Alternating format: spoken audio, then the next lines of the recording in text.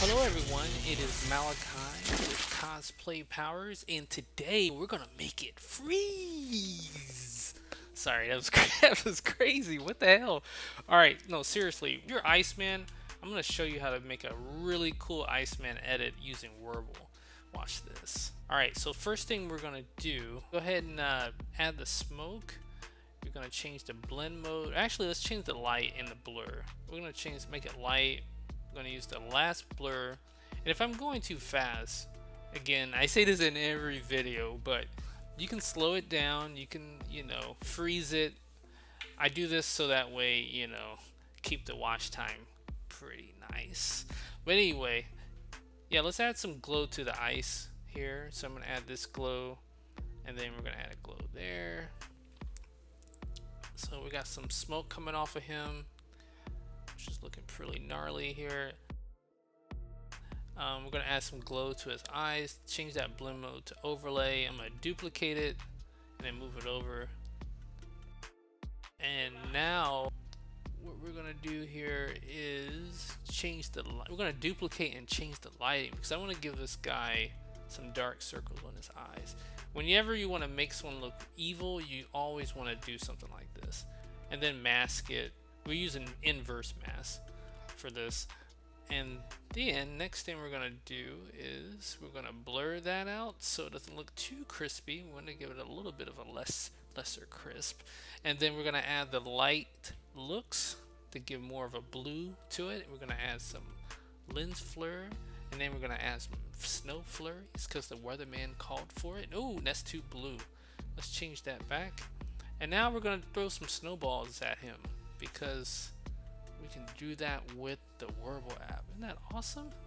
Let's change this a little bit though. Let's change the pace of the snowballs and actually give him a snowball, because he's gonna be throwing his stuff back at us. Like, why are you throwing snowballs at me, man? It's not cool. So we're gonna give him a snowball so that way he can get ready to start throwing some snowballs. And that's looking pretty good. Yeah. And sorry this is going like super fast.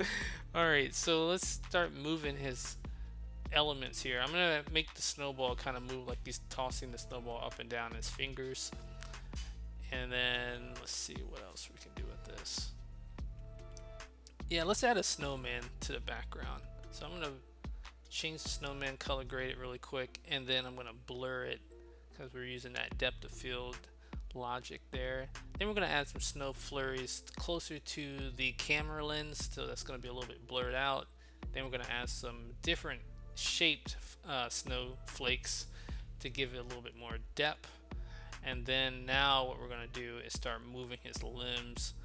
And again, I'm doing this really fast. I would highly recommend that you will pull your image into Photoshop and actually take the background out, so that way there's an alpha channel with your cosplayer, and then take the background and make sure you use the content aware field.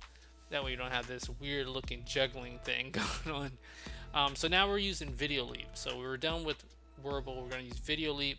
I'm going to use this ice graphic, change the blend mode to screen, and now we have this effect where he's like breaking the ice that's on the camera lens, which just gives it that nice polished look.